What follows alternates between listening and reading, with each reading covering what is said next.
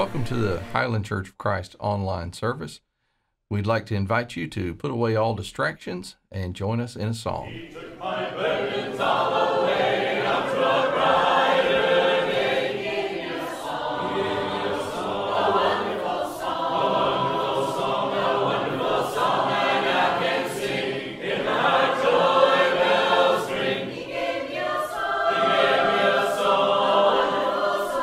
wonderful song. He gave me a song, to sing about. He lifted me, and now,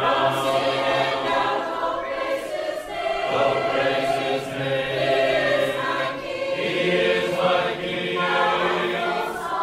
wonderful song He is to me.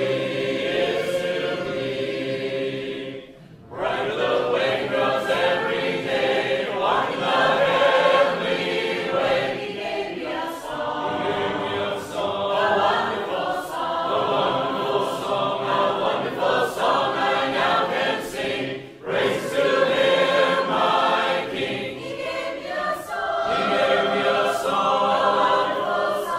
wonderful song. He gave me a song, to sing about. He lifted me, and now, oh, praise His name. He is my King. A wonderful song He is to me, I am redeemed, no more to die, never to say goodbye. He gave me a song, a wonderful song, and some of these days in that fair land, sing to the chorus grand. He gave me a song, a wonderful song. He gave me a song, to sing about. He lifted me, and now, oh, praise His name. He is my King. A wonderful song He is to me,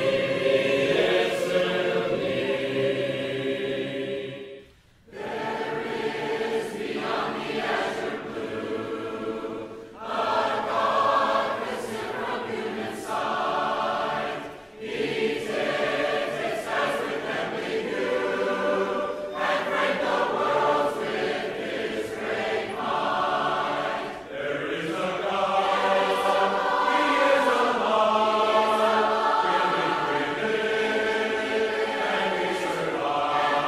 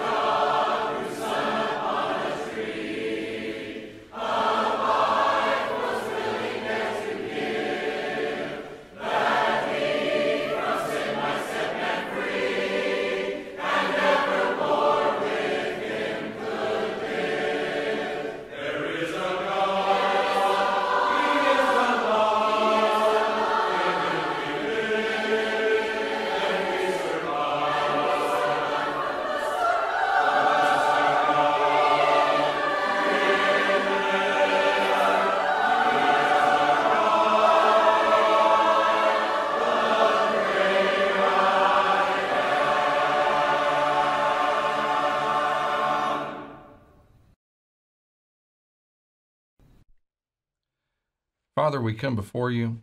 We praise you and we thank you so much for the beautiful day of life that you've given us. We thank you for the many blessings that we enjoy. We thank you for the many good things that you give us day in and day out. We pray that we will always remember those things and always give you the glory. We pray for those that we know of who are sick. We ask that you would restore their health if it be according to your will. We pray for those who are struggling in so many ways, those who are struggling with addiction, with financial concerns, with marriage issues. We pray for them and pray that they would seek your counsel that is provided in your word so that they might live according to your will. We pray for those who are struggling in other countries and those around the world who are seeking you. We pray that they would be able to find your word and to obey it and become your sons and daughters. Father, we ask that you bless us as we continue on throughout our day and throughout our life. And we ask that you forgive us of our sins. These things we pray in Christ's name. Amen.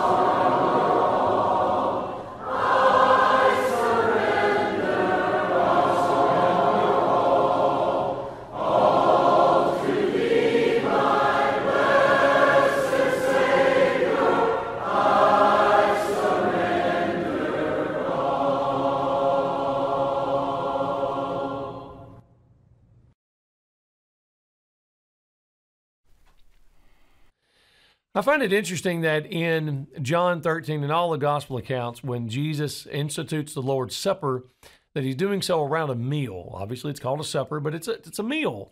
And he does so around the Passover meal. And the interesting thing about it is that Jesus, as we all know, is the Lord of Lords. He is the King of Kings, the King of all creations. Jesus is right here. And he's gathered around this table with his disciples at a meal. And he institutes this memorial feast, the Lord's Supper. That we take this every single week to remember the Lord's death, of course. Remember what God has done for us through Jesus, and rightly so. And so we too, much like Mephibosheth, we get to gather around the Lord's table. We get to eat at the Lord's table every single week. We get to gather at the King's table every single week when we take communion. So let's keep that in mind today as we pray together and as we take this communion. Lord Jesus, thank you for being our King, and thank you for making it possible for us to be in your presence, and thank you for allowing us to eat at your table. Help us to remember who you are, help us remember what you are, and help us to remember the foremost place that you are to take in our hearts and our lives, and we are to enthrone you as King of our lives and King of our hearts. It's in your name we pray. Amen.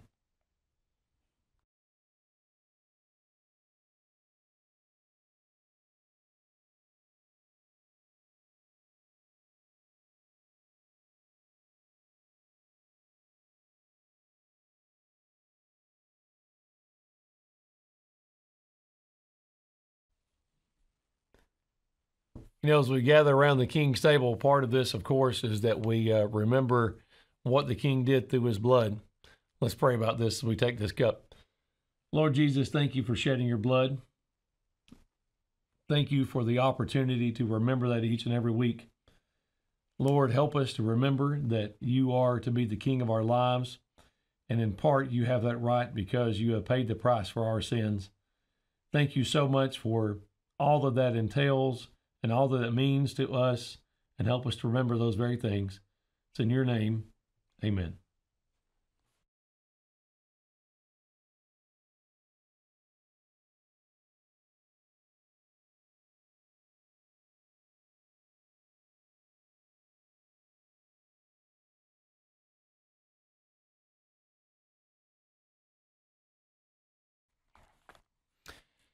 Now, one of the things we think about when we think about a king is someone who has typically a lot of power and usually an immense amount of wealth.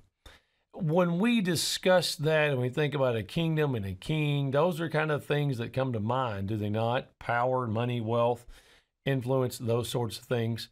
When we look back at the example of David and Mephibosheth earlier, David could clearly afford to feed Mephibosheth. He could clearly afford to give back those things to him and his family and let him have all of those things.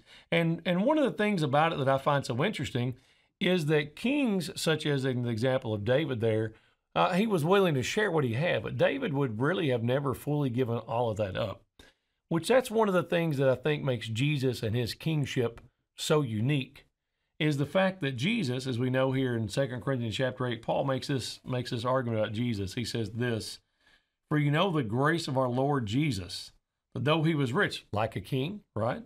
Though he was rich, yet for your sake he became poor, so that you, through his poverty, might become rich. Who does that? Who would give up every single thing they had so that we, in turn, might become rich, might enjoy their riches, might enjoy what they have? And that's very much what Jesus has done. And when we think about that in light of our giving, what are we really giving up to God? What of our riches, so to speak? What of our wealth? What of our money and those kind of things are we really giving up for God?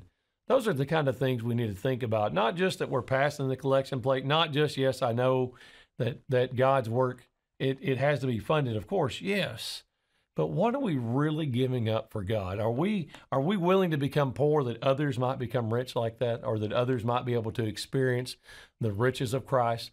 See, this is very much the things that we're trying to do every single time that we give, every single time that we contribute to the work of the Lord's church.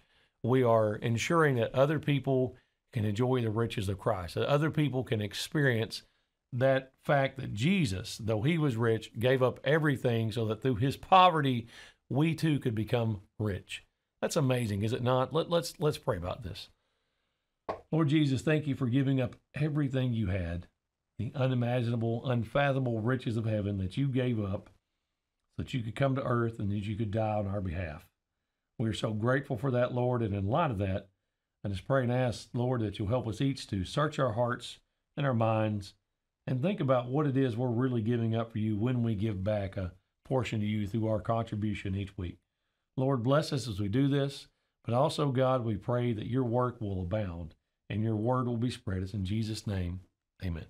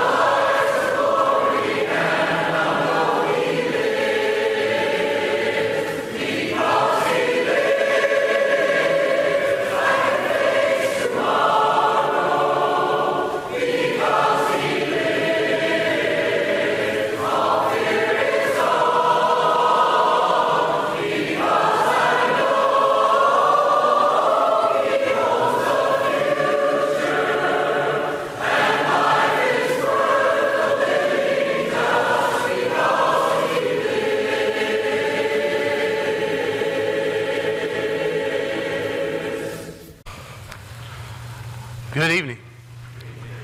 Let's turn in our Bibles together to John chapter 3 tonight. That'll be our home base of study together. John chapter 3.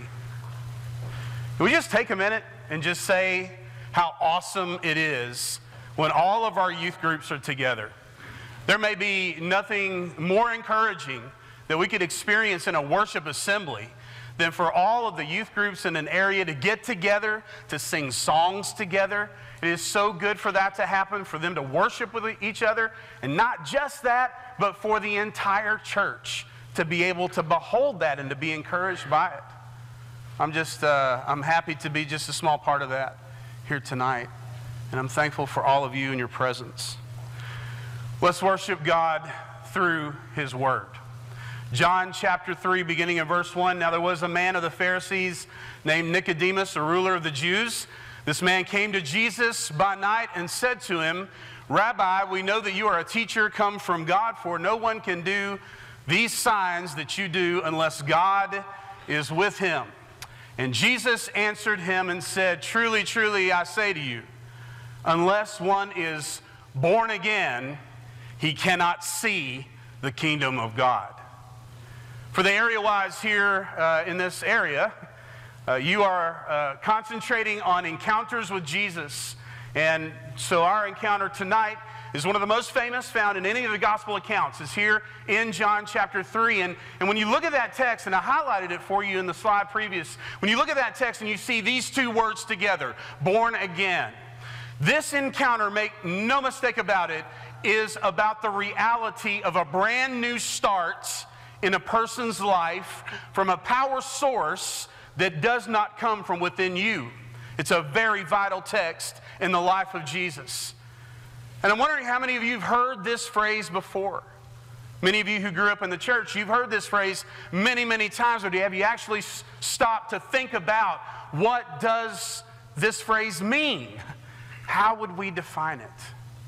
I think when we think about the words born again, we understand the words being born. That's one of life's greatest, I think, joys is when a baby is born into a family and you have this brand new addition, and it's such an amazing thing when you have a family that's expanding, and man, sometimes there's all these kinds of different dynamics that take place when new children are being born into a family. I'll never forget years ago, my oldest daughter, she was about to have a birthday. Coming up, we were talking about it for months ahead of time. Hannah, what do you want for your birthday? And there was only one thing she had on her list. And I'm here to tell you, she made sure we knew about it every time we had a conversation about her birthday coming up. I want a puppy. Didn't have one. She wanted a puppy. She wanted a dog she could call her own. And that's all she wanted. Well, leading up to her birthday, we also discovered that she was going to have a baby sister. And so we were planning her party. We're actually planning her birthday party. And I'll never forget this conversation. We were talking about, I just want to make sure you still, what do you want for your birthday? I want a puppy. And I thought, this will be a good moment to reveal to her, listen, I've got some great news for you. You are also going to have a brand new baby sister. And I will never forget her response. It's as clear today as the day she said it. She said, listen, that's great and all, but the only thing I really want is a puppy. That's it. That's all she was interested in. And she got the puppy. She got the puppy, named it Scooby-Doo. It was awesome. She loved the puppy. She also got the baby sister. And this baby sister has pushed every button that she could possibly push for the last 13 years. And that's a relationship that's just ongoing as they grow. We all understand the dynamics of family. We all understand the dynamics of being born into a family and what that means. A birth we get. A new birth is a little mysterious. And I want to say about these words, being born again, this type of phrase is not as well known as maybe it used to be out in the culture. And I'm not going to say necessarily that might not be a bad thing because of how culture has kind of twisted the phrase born again over the years. When I was growing up, there was a litany, I mean just a parade of these cartoonish, televangelist type preachers. You could turn on your television on any given Sunday and you could see these guys slapping people's foreheads and healing them, and they're throwing around this language of being born again as Christians and never really defining it. And there was something about that time span, there was something about that era in which I grew up, where people understood this phrase, born again Christian, as not always a positive title. And so when you think about that, being born again in our culture sometimes has taken on a negative connotation. Not everybody that would be called a born again Christian could be said to be a very hard-thinking, studying Christian. I was at Starbucks not too long ago, and this became very apparent. I was actually sitting there, I was on the internet, and I was looking through, in the middle of Tennessee, we have, I grew up about an hour south of Nashville. In the middle of Tennessee, the largest news source that we have is the Tennessean. And you can actually get on the Tennessean, the website, and you can search their database. And I actually was Googling and searching on their database the phrase, born again. And what I discovered was that this phrase was not only used for sort of this cartoonish caricature idea of what a Christian should not be, but that there were all these articles and news stories about these individuals who at one time were actors, and they were athletes, and they were musicians, and they had lived lives filled with all kinds of sinful activities, and then their life had been rocked by some kind of scandal. And on the other side of that scandal, they had a radical emotional conversion, and from that point forward, they became very strict moral people. The vast majority of articles and news stories from the Tennessean about being born again had to do with that kind of idea.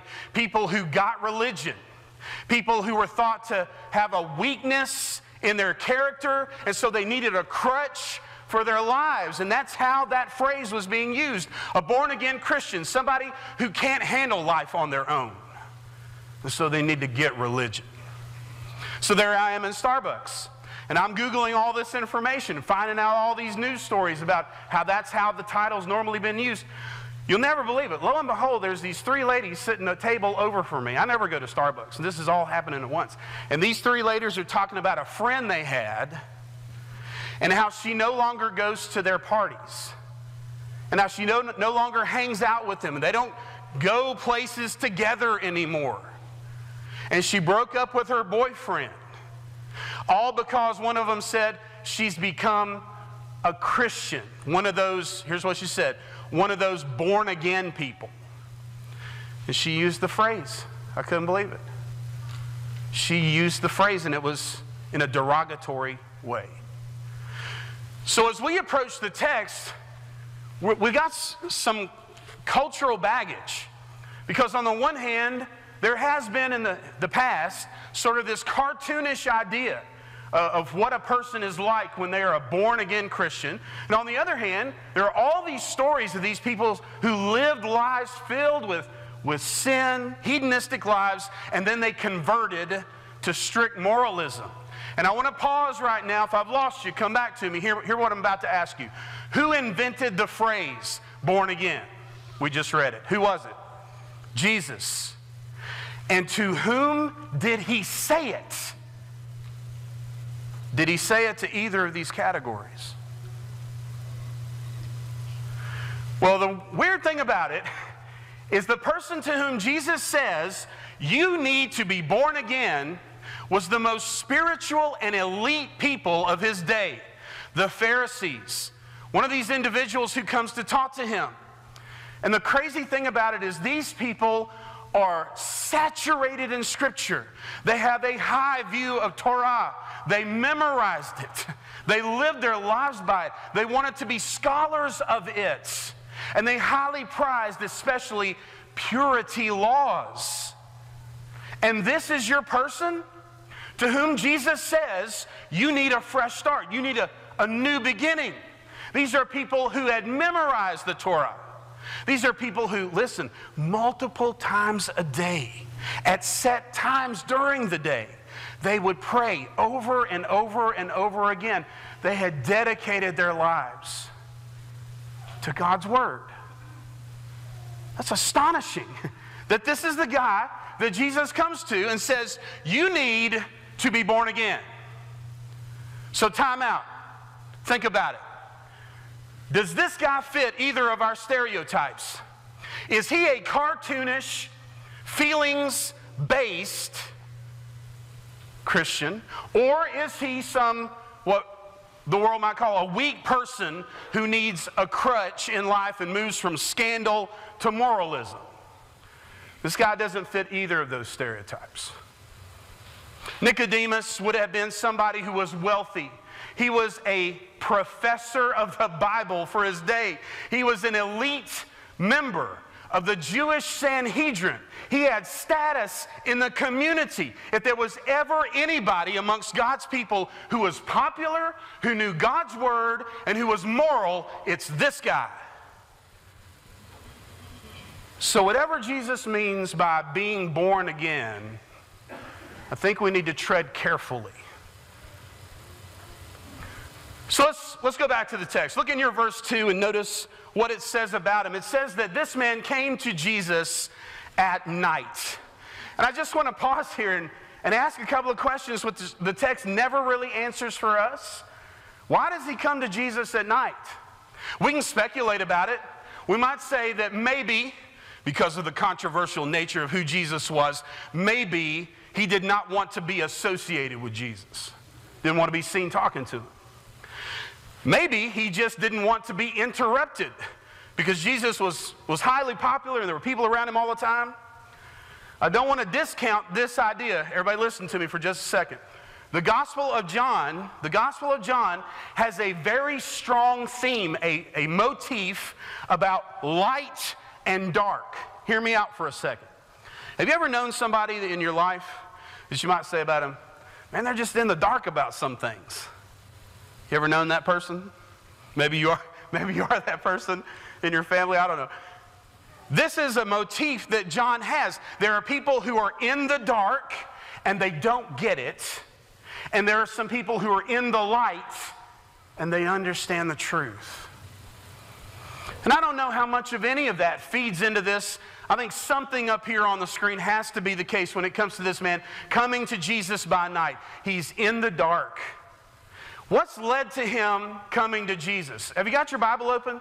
You probably might not even have to go back that far, maybe not even turn a page.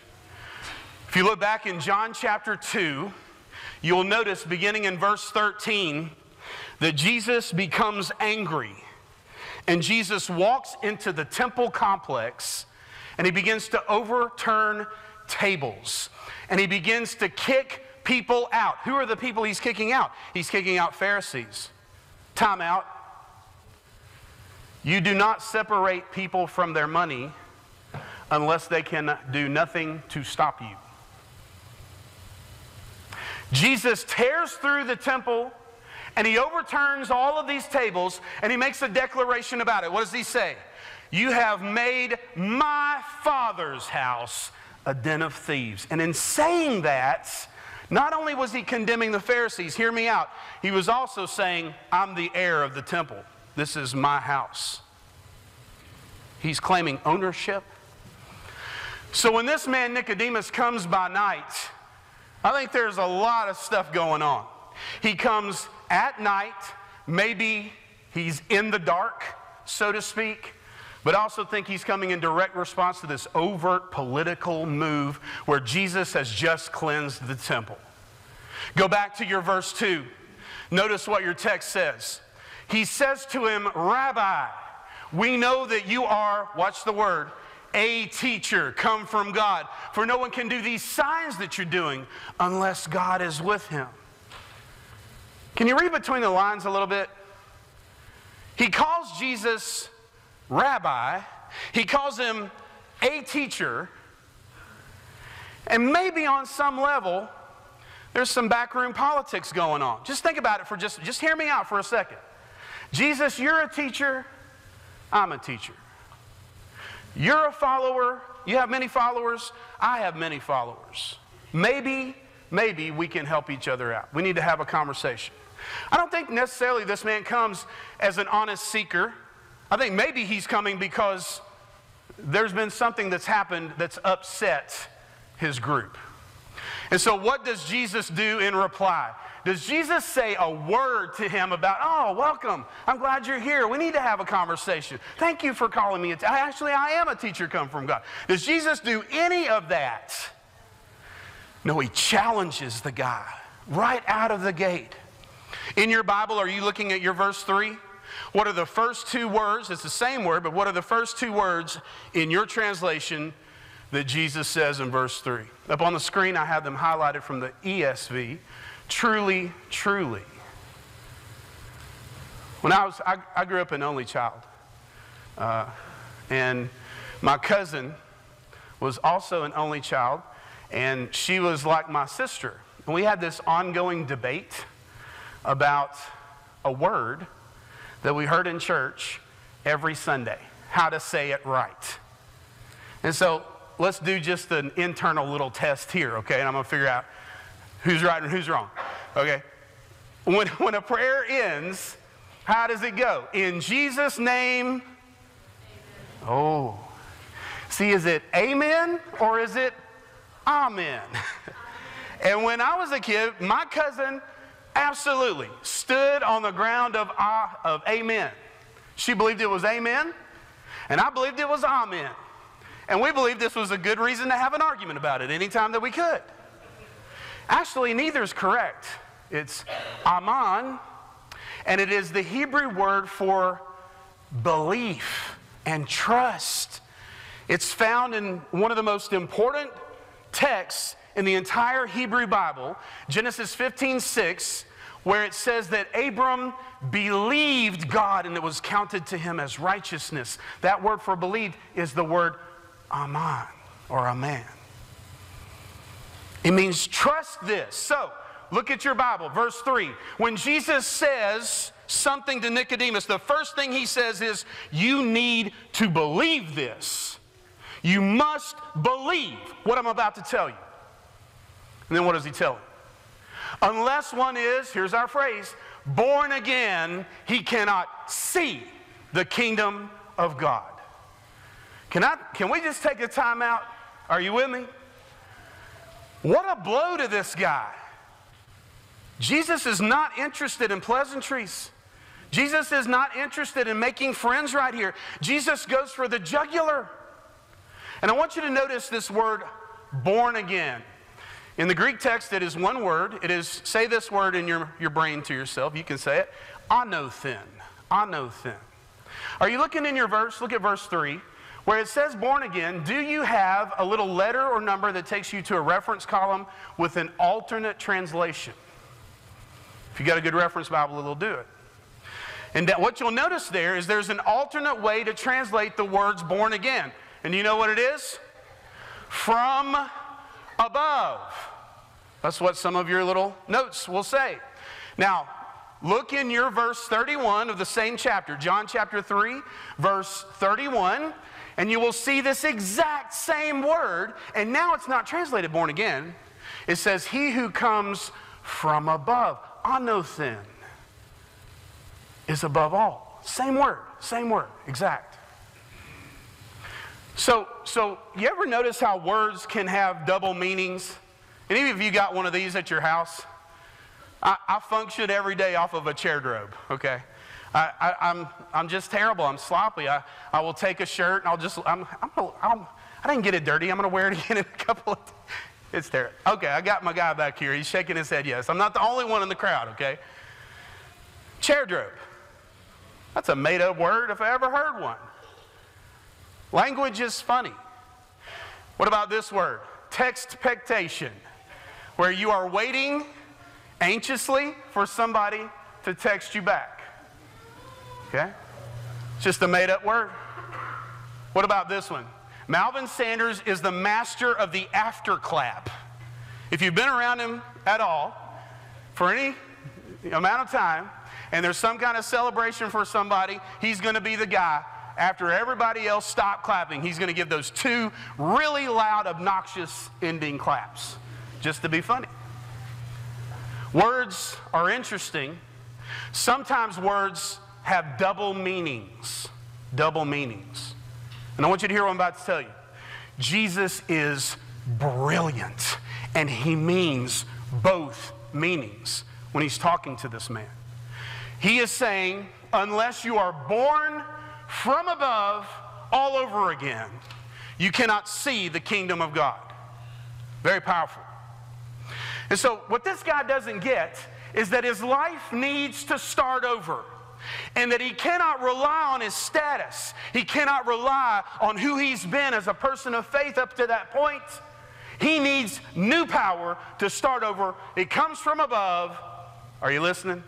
He has no idea that that power is standing right there in front of him. And so notice what happens. Nicodemus says, you're verse 4. Okay, I'll play the game. How can a man be born when he's old? Can he enter a second time into his mother's womb and be born? Pause a minute. Do you think this guy's really confused? We've already talked about the fact he's got the Torah memorized. He's a Bible professor. I don't think he's confused at all. Jesus is saying to this man, everything you've thought about your faith so far is incomplete. There's something new that's arriving right now. And it's a power source from above that helps you to start over.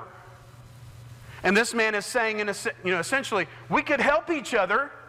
Why do you think I need to start over? That would be like me trying to go back into my mother's womb a second time and be born. I think he's making an argument. It reminds me of later on when Jesus has other arguments with this same group. Matthew 21, verse 31. There's a moment where Jesus looks at this same group and he says to them, listen to this, the tax collectors, who by the way had their own category of being a sinner, the tax collectors and the prostitutes go into the kingdom of God before you Pharisees. And Jesus was rough with these guys. So here's this guy, Nicodemus. His life's working out just fine. He has status. He has wealth. He has position. He's probably grown up his whole life in church. It's really hard for him to see his need. Can I pause a minute and just ask all of us in the room? Did you grow up in church? I did. And I will tell you, honestly, it took me till I was about 28 to realize that I needed a different source for starting my life over. It can be a very difficult thing when you've been around church your whole life and you grew up with Bible stories, and somehow or another it just doesn't sink in that the way you have a new beginning is through a source from above. And I just want to think about that as the conversation unfolds, because now Jesus, as Nicodemus is playing back with him, now Jesus goes a little deeper because he shifts the language. Notice your verse 5. What does he say? Truly, truly, here we go again. You've got to believe this. Unless one is born of water and the Spirit, he cannot, watch it, enter the kingdom of God. This man thinks that he's already in. Now Jesus, all right, y'all stay with me for a second, okay? What Jesus is about to do is he's about in the rest of this story, he's about to bring up 3 incredibly powerful allusions to something back in the Old Testament. And it's going to make everything clear. So when he uses this language of water and Spirit, there are all kinds of texts back in the Old Testament, especially in a passage like Ezekiel 36, listen to this, where there was a prediction that God at one time in the future would send his presence into the world and it would cleanse the land. In fact, the foundations of the temple would be broken open and living water would flow from that and cleanse everyone. He's using this imagery that this Bible professor should know. And that when that time came, they would have new hearts. And they would think differently. And I want to say to you that at this time, there was a man going around who was tying together this water cleansing imagery from the Old Testament. He was a guy by the name of John the Baptist, whom the Pharisees rejected. But if you'll look down in your verse 22 of this same chapter, you'll notice that Jesus and his disciples are going around the countryside, remaining in places and baptizing people. They're tying together this cleansing imagery in this practice of baptism where a new beginning can actually happen. And so that new beginning brings a new heart, and all the things that you used to love to do, now they just make you miserable. And sin's not fun anymore because you know you're breaking the heart of the God who's done so much for you. And so we go back to verse 6. Go back to our conversation for a moment. Verse 6. That which is born of the flesh is flesh, and that which is born of the Spirit is spirit. Do not marvel that I said to you, you must be born again. The wind blows where it wishes, and you hear the sound of it, but do not know where it comes from or where it is going. So it is for everyone who's born of the Spirit. Once again, Jesus takes some blockbuster imagery from the Old Testament. This, by the way, would make probably the scariest movie you've ever seen. It's this text back in Ezekiel 37, right after the one he just referred to in Ezekiel 36. So it makes sense in the text. But it's this imagery where the prophet is told, he sees this valley just full of all of these dusty, dry bones. They're all dead. And he's told, can these bones live? And the wind blows. And the power of God takes hold through the Word of God. And all of a sudden, the bones start to grow muscle. And could you imagine they made a movie about that now? Muscle and sinew, and these people start to form and they start to stand up. They're being renewed. They're almost being reborn. And Jesus is saying you can see the wind, but you don't know where it comes from. You can see its effect. You don't know where it's going. You got to trust that God can do it. And so here is Jesus talking to this guy, having this encounter with him and saying to him, you need a fresh start, a new source from above. And look at your verse 9. What's his reply? How can these things ever really happen? You ever asked that in your own life?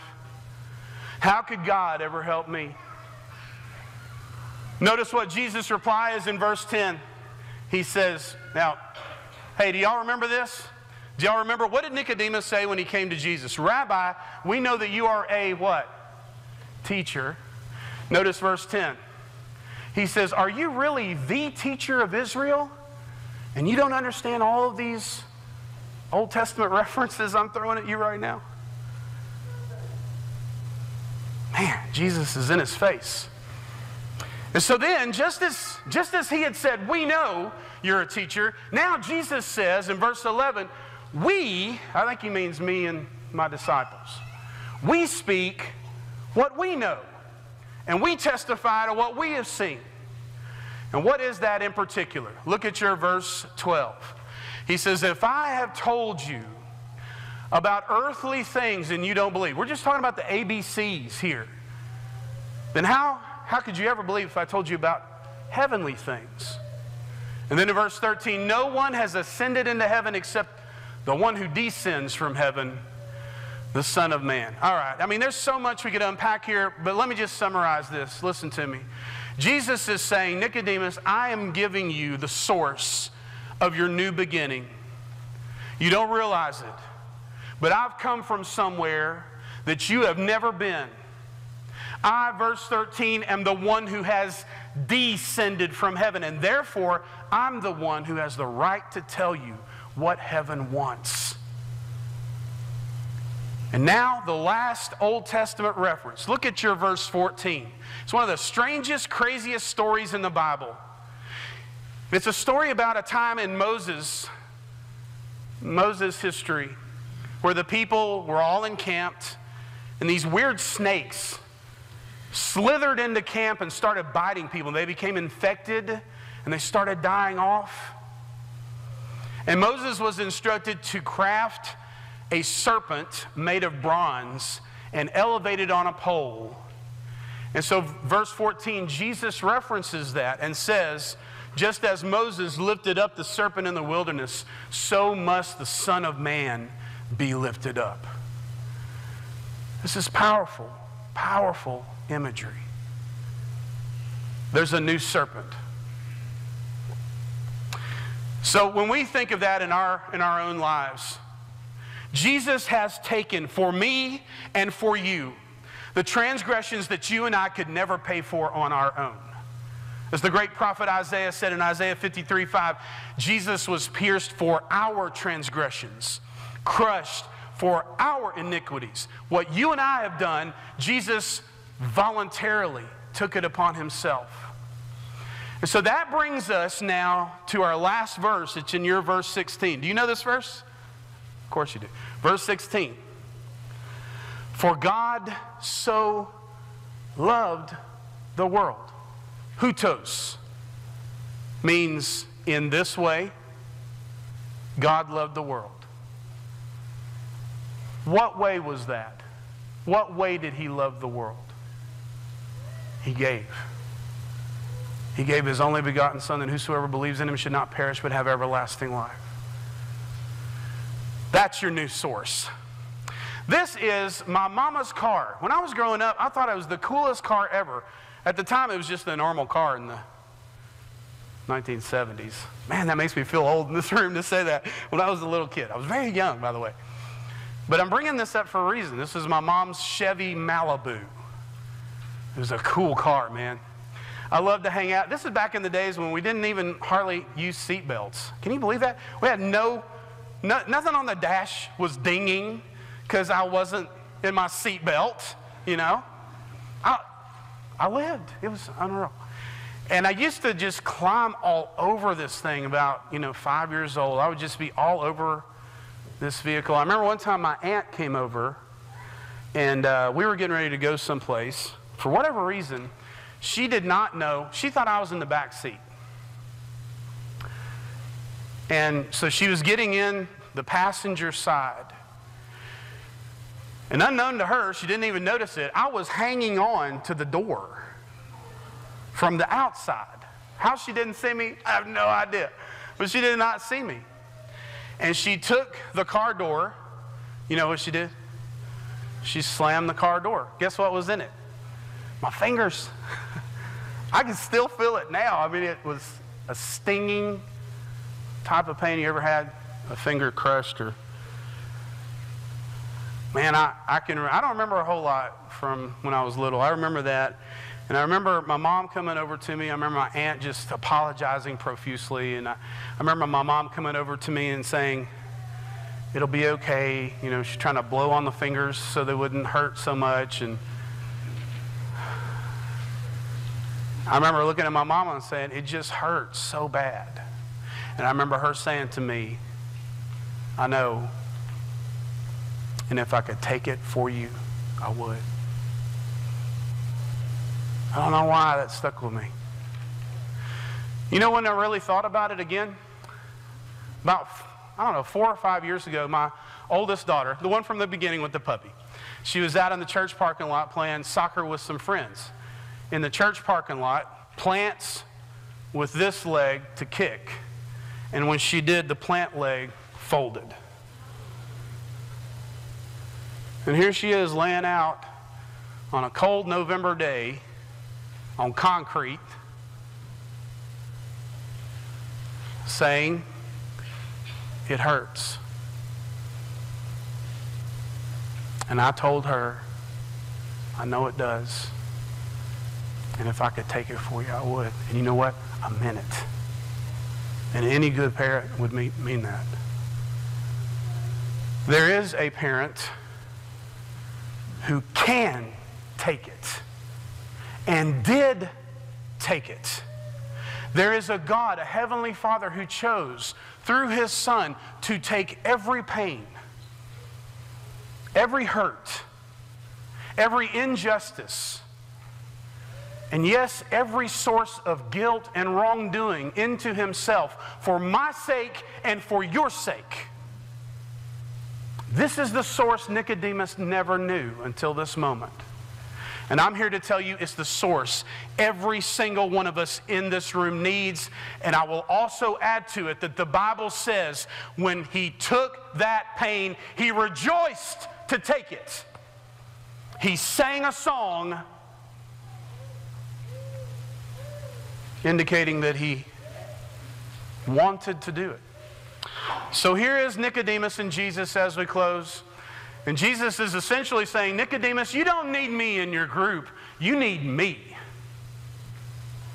You need a fresh start. You need a new source who can save you, who can take everything you can't do by your status, by your reliance upon the law. You need me. You need somebody who can absorb into himself the inadequacies, the places where you have not been perfect. You need a bronze serpent to heal you. Nicodemus, I, Jesus, am that bronze serpent. And so how does Nicodemus respond? Are you looking in your text? After verse 16, what does it say? It says nothing. We don't know. Technically, we don't know. We're never given the end of the story. It's so frustrating. But it's also one of those things where are you realizing that as we're watching this encounter unfold, we're also meant to kind of put ourselves in the place of Nicodemus to some extent. And it's left open-ended. Later on in the book of John, Nicodemus is going to be with his very elite group, and they're going to be talking bad about Jesus, and Nicodemus is going to take this moment and say, hey, hang on a minute. Isn't it fair according to our law to actually hear the guy out? And then after Jesus dies, guess who's there to help bury the body before the resurrection? This man. So I just want to ask, what about you? These encounters are not just about these individuals. They're about us because they bring us face to face with our own need. Do you realize your own need? And so I just want to go back as we close to this John 3:16 verse, a verse we've all probably memorized or heard our whole lives. For God loved the world in this way. For God so loved the world that he gave his only begotten Son, that whosoever believes in him should not perish but have everlasting life. When I was growing up, I always heard the verse this way. That whoever believes in him should not perish but have everlasting life. And I think that puts the emphasis in the wrong spot. Because when you think about this conversation, here's how the verse should be read. Whoever believes in him shall not perish. Whoever believes in Jesus instead of in himself, in his own status, his own upbringing, his own familiarity. Is that you?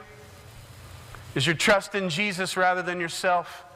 The way you get it is by being stunned by what God has done for you, by being overwhelmed by the work of Jesus on the cross for each and every one of us. And as we stand here tonight to sing a song of invitation, do you need a fresh start? That'll happen in the waters of baptism for anyone who will come to the right source. His love is burning in our hearts like living flame.